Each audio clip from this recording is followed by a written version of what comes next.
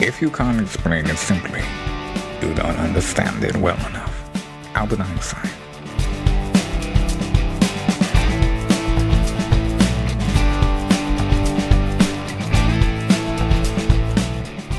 Hey, it's Kevin again with another Cisco Unified Communications Manager version 9 feature.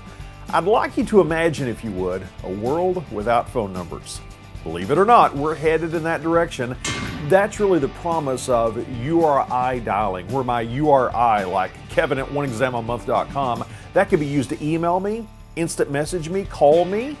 And this video is going to show you how to set up URI dialing, and it's the final video that I'm giving away to let folks know about my new video series called 9 for 9.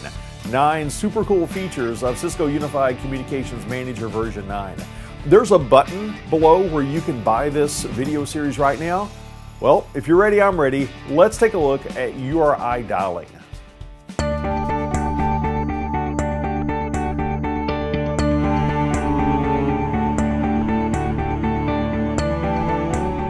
A trend that we're starting to see in the industry, and it's supported by Cisco Unified Communications Manager version 9, is URI dialing, where URI stands for Uniform Resource Identifier. And this may largely replace in the future dialing by traditional phone numbers. We can dial by what looks like an email address. And in Cisco Unified Communications Manager version 9, a URI can be an alias to a directory number. So for example, if we have a SIP phone and that SIP phone can dial by number, we can dial a directory number, or we can dial by a URI, we could have our directory number answer to either one. It's really easy to set up. We can just go under a device. Let's go into one of our phones. Let's go into HQ Phone 3. And we'll go into the directory number of that phone.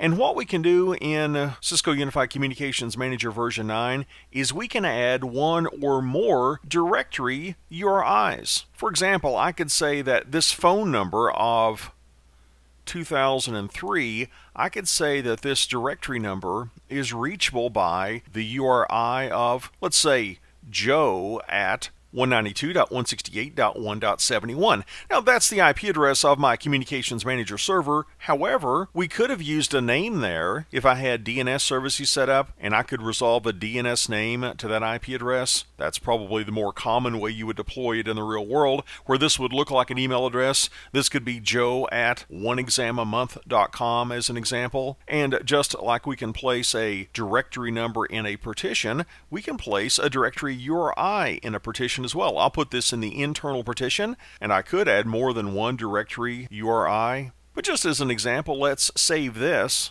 and let's bring up a couple of phones.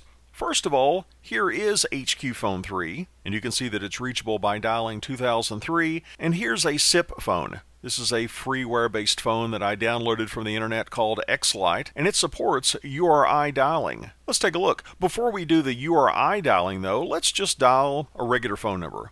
Can I dial this Cisco IP communicator by just dialing 2003? Let's try that. Yes, I can. We see that we're getting a call coming in from HQ Phone 5. That's this software-based SIP phone. Let's hang that up, and now let's try to dial using a URI, a Uniform Resource Identifier. We'll say, I want to dial Joe at 192.168.1.71.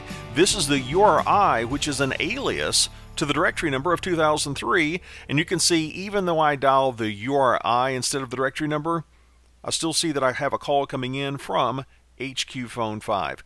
That's a new feature in Cisco Unified Communications Manager version 9, URI dialing. Have you enjoyed these free videos on locations and URI dialing? If you have, then check out my new video series called 9 for 9. There's a button below where you can purchase right now. You're going to get an email with a link to download the files. They're in MOV format, and that lets you play them on your computer, on your mobile device.